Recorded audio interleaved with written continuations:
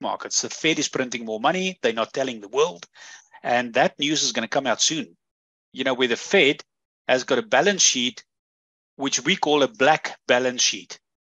They're printing money without people knowing. And when that comes out, and I don't know when it's going to happen, but it will cost the new president to come in, clean house, clean the FBI, clean everything up, and then expose them. Otherwise, it won't come out. But what will happen here is that we're going to have another drop here as the rest of the world starts dumping US dollar. Now, when they dump the US dollar, it literally has to go back to America, because America has to pick up that tab. Then America gives it to BlackRock and all these other countries, say, please just buy stocks, like buy Apple stocks and all these other stocks. So they prop it up. And this is why BlackRock is one of the biggest companies in the world. BlackRock did not make money out of trading and because they're this smart. When the government gives you money, you just look smart and your balance sheet just goes up. They're kind of like an extension of the Fed. And remember, the Fed is not a government organization. Many people don't know it. The Fed is just like a company like what you and I have. So what is going to happen here is that this is going to go directly into 2024. We're going to have a bit of turmoil here. Then what happens is the next president is going to cause the dollar to drop. And this dollar is going to drop into 2025.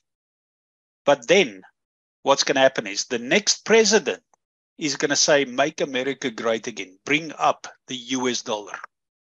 The US dollar needs to go back to glory days. It needs to go up to 120, you know.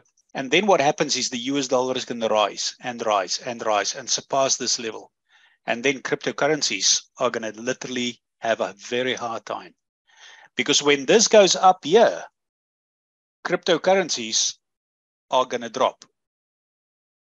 Now, Biden is anti-cryptocurrencies. Okay, totally. He said that. But the previous president, who was Donald Trump, was a lot more anti-cryptos.